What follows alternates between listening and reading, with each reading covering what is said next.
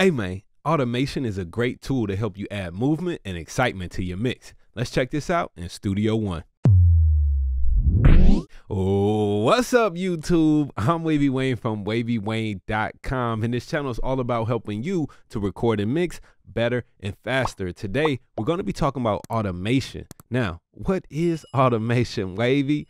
Automation is basically the ability to record changes in your mix and have them play back in real time. Studio One offers some great automation modes, enabling you to automate volume, pan, mute, and even controls inside of a plugin. All right. So we're going to take a look at how we can use automation inside of Studio One to enhance our mix, and I'll even show you around the different automation modes. Let's check it out.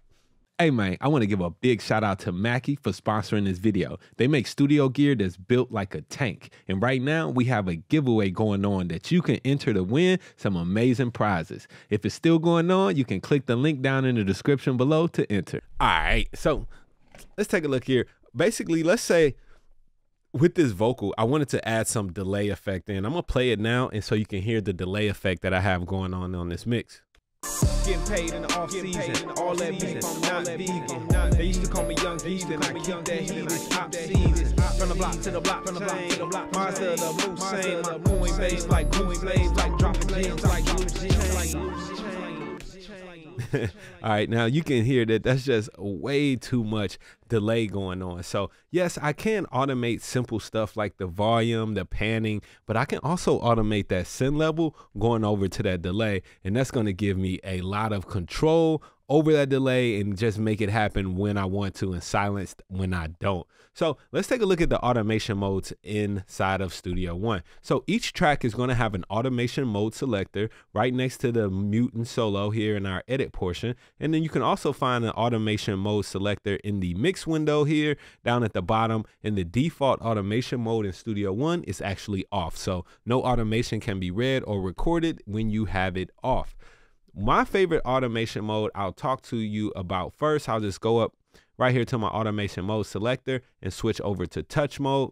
Touch mode is dope because it's going to only record automation when you're actually touching and changing that parameter. If you have a touch sensitive control surface like the fader port 16, or if you just click it, the fader with your mouse or whatever parameter it is that you're changing, you click it with the mouse, then that's when it will actually start to write that automation. And when you release that parameter, Studio One will stop recording the automation for that parameter. So let's take a look at how I can do this. I'm going to use this track view selector here for the little automation view.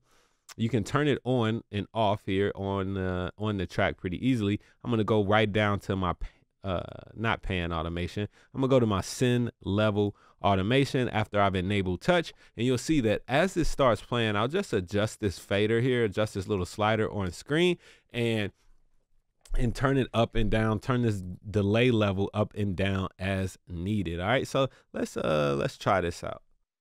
Getting paid in the off season, all that beef, I'm not vegan. They used to call me Young Heathen, I keep that heat, it's op season. From the block to the blockchain, Mazda the move, same, my coin base like blue flames, I'm dropping gems like loose chain. All right, pretty dope. So you see that when I am working in touch mode, it actually only records while I'm touching and modifying that parameter. As soon as I release that parameter, Studio One stops recording any automation. Let's switch over to another automation mode here. Let's go over to latch mode. Latch mode is similar to touch mode in how it actually starts recording the automation. The difference is that once I release the parameter, latch is going to actually latch on to the last position of that parameter and continue until I stop the playback. All right, so let's take a look at that. Latch mode could be used to kind of update automation, like for a whole verse or a whole section of a song. Getting paid in the off season, all that beef, I'm not vegan. They used to call me See, now if I don't touch it again, it will continue to overwrite automation until I actually stop the playback. So that's how latch mode works. It doesn't start until you change something, but once you do, it's going to latch on to the last position. Now, write mode is definitely my least favorite automation mode in any DAW. But the reason being is that as soon as I hit play, it's going to start writing automation. It's not going to give me the option to only write while I'm changing anything. It's going to record the state of every parameter that I have and actually write automation for that parameter. Let's take a look. Getting paid in the off season. All that beef, I'm not vegan. You see, it's writing my automation here now. Keep that heat, it's op season. From the block to the block. And that's just, you know, not the coolest thing to do. I really like the smartness of touch mode and latch mode to actually write and record my automation. When you're done with automation, you can go in and zoom in here and edit the breakpoints graphically. So if you had any mistakes or anything that you needed to fix, you could do that easily on this graphical breakpoint automation.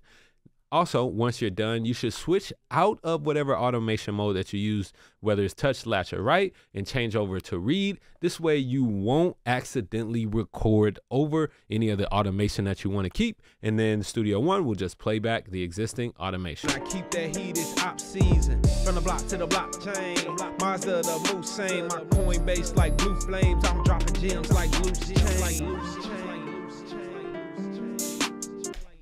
All right. All right, y'all, that is a basic look at automating inside of Studio One. Let me know what other questions you may have down in the comments below. Don't forget to check out the website, Wayne.wav. Grab you a Studio One template that'll help you to get started recording and mixing better and faster. Be dope.